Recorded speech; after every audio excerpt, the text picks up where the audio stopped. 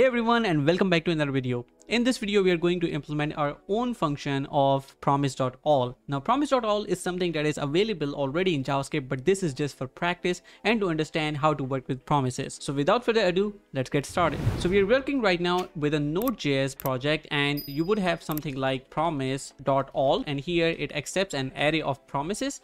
And then you can do something like .then, and in here you can get the result, and this result is basically an array of all the results of all the promises. So this would essentially contain the results array. You could call it results arr, and here we are going to do console.log results array, and then in case of error we can basically say catch, and here we get error, and here we can say console.log and error.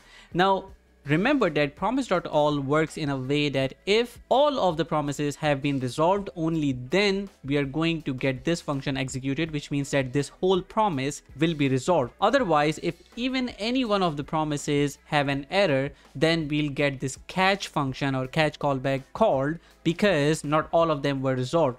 This Promise.all basically is a promise. So it's a combination of all the promises. So it's a promise that essentially combines the result of all the results of the promises. I think I've said it too many times. So now what we need is essentially some fake promises. So we are going to create some fake promises that we can work with. So let's say we call this const fake promise, and this is how you would create a fake promise function. So let's create an arrow function of it. This should return a new promise. So we can say new promise, and then essentially this has two things, either resolve or reject. So what we are going to do is this fake promise will take two values. One, the value that it needs to return back or resolve with the promise, and the duration. Because we are faking it, we can tell it how much time to take for this asynchronous action. So here we could say something like duration.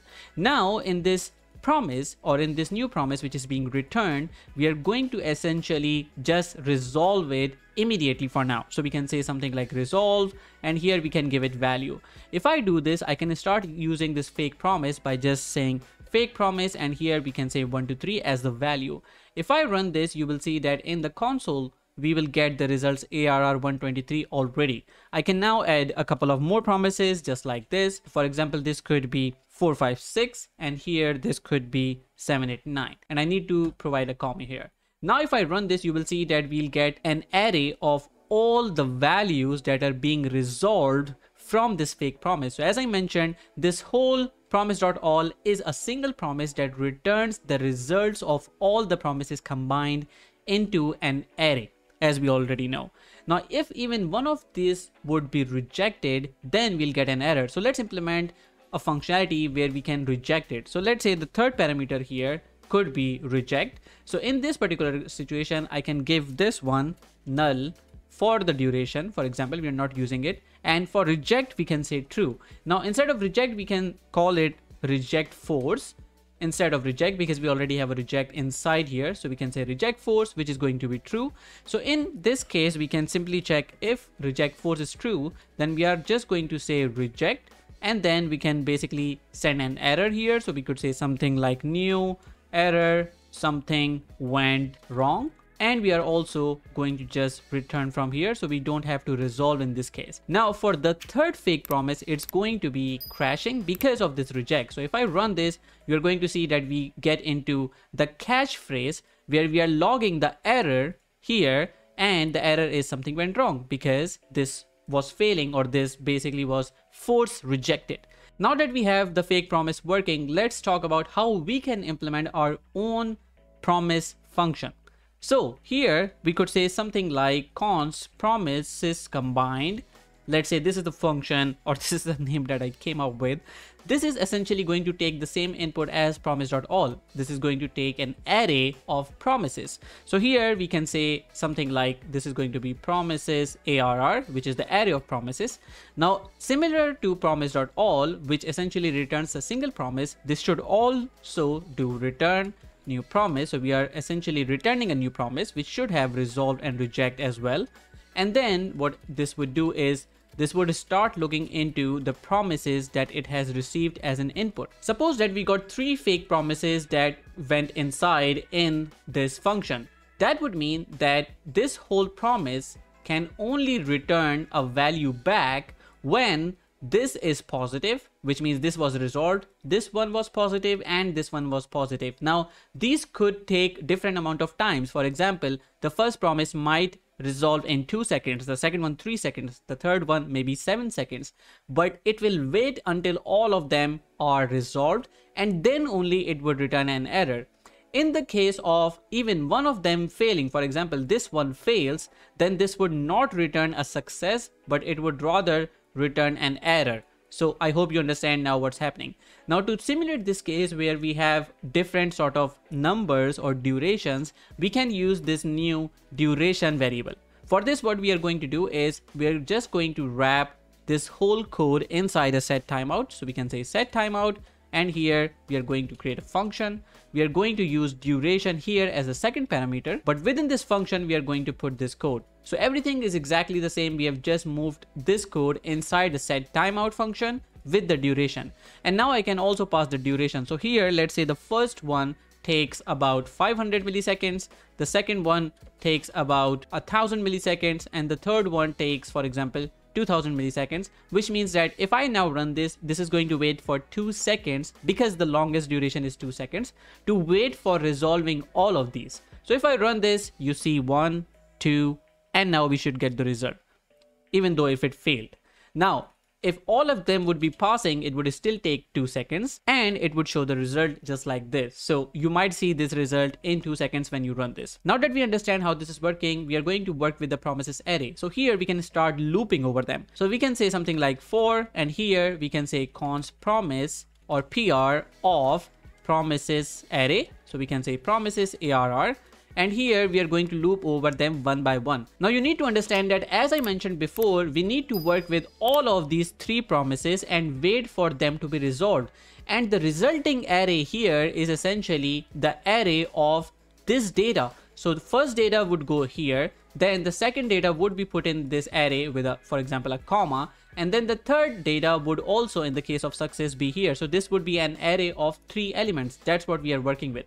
So in this case, we need that array because in the end, we are going to resolve that as this then method or as a result of this then callback. We need an array here. So we can say something like results ARR. We are going to mark it empty array, or we are going to initialize this with an empty array. And once we are working with each promise, we are going to take the result of each promise and push that into this results array. So we can here do something like promise dot then, because this is a promise, we can also rename this to promise, for example, and here we can say promise dot then, or you could also say something like current promise, if that makes more sense. So we can say current promise dot then, and in this then callback we get the result, and in this result we are going to essentially just do this. We are going to say results ARR dot push, and then here we are going to pass this result, and that's it. Now this is going to happen for all of the 3 cases. Now that we have this, we can actually start running this. So let's say we use promises combined instead of Promise.all.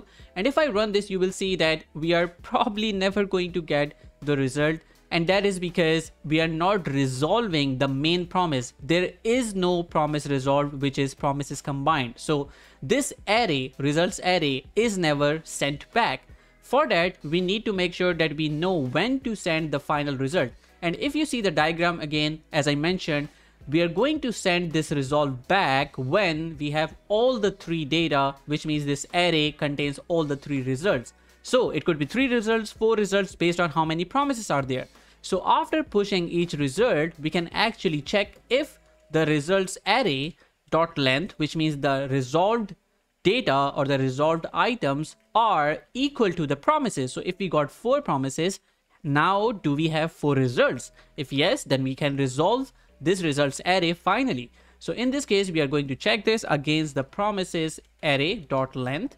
And then if that's the case, then we can resolve this main combined promise. You could also rename this to resolve combine and reject combine, whatever you want to call it, if you want to make it more clear or readable.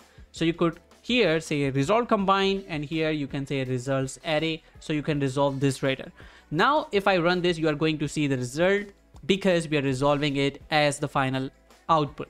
So here, when all of them are resolved after 2 seconds, because again the longest duration is 2 seconds in this array of promises, so when all of them are marked done or all of them are pushed to the results array, then this is executed and then this code is executed as well. Now in the case of error, we can simply put a catch around this promise or the current promise. So it's gonna go through each promise, and even if one of them fails, we are going to reject the whole result or reject combined in this case. So after this, then we can simply put a catch here, and here we can say ERR.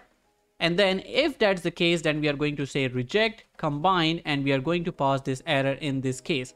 And that's pretty much it. Now that we have this, let's try this with a forced rejection. So I can say true. And here, if I run this, you will see that after 2 seconds, we are going to get an error. There you go. You can see the same output as before. So if I summarize this for you, what we are doing is we are first creating a results array, then we are going through each promise and then resolving each promise. And the result that we get from each resolution, we push that into the results array and we check if the results array has the same length as the promises. So we got 4 promises, 4 results, 5 promises, 5 results. And if that's the case, we resolve the final combined promise from this function. And if any one of them fails, we just reject this and never resolve this in this situation. So I hope that makes sense. And that's pretty much it for this video. I hope you learned something new. If you did, press the thumbs up button, subscribe to the channel if you have not already. If you think this video is going to help someone understand promises better, do share them, tag me on Twitter or Facebook or whichever platform you're on. And as always, happy coding. I'm gonna see you in the next video.